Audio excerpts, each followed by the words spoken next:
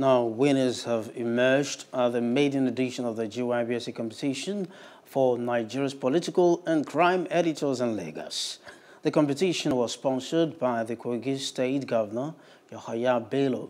The governor, represented by his chief of staff, tasked participants on accuracy and responsibility. Plus TV Africa's correspondent, Destiny Momo, has more.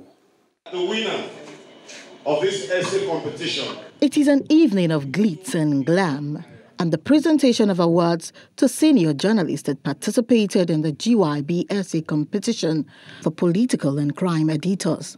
The governor of Kogi State, G.Y.B, is represented here by his secretary to the state government, Folashade Ayoade, and accompanied by the Commissioner for Information, Kingsley Fanwo.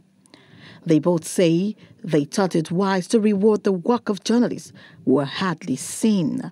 They also want journalists to set the agenda for politicians to follow. The way you report an incident really has a lot to do with the response of the masses. And we decided that it will not be fair to just reward the correspondents alone.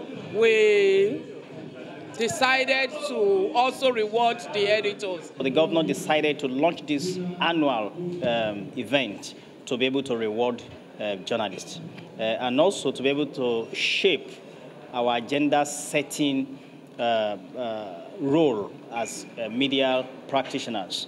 A cash prize of 2 million naira was awarded to the winner from Punch newspaper, Augustine Avode, and the first runner-up from the Nation newspaper, Emmanuel Oladosu, got 1 million naira, and 500,000 naira went to the second runner-up from This Day newspaper, Chiemele Eziobi.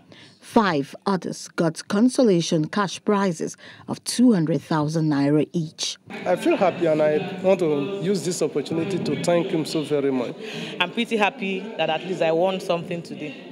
And I'm grateful to the organizers, the Kogi State government. Key media professionals say the award will encourage journalists. They also commend the governor for rewarding excellence in the media. It's very unusual for state governors or government officials to come up to give something like a self-assessment without prompting.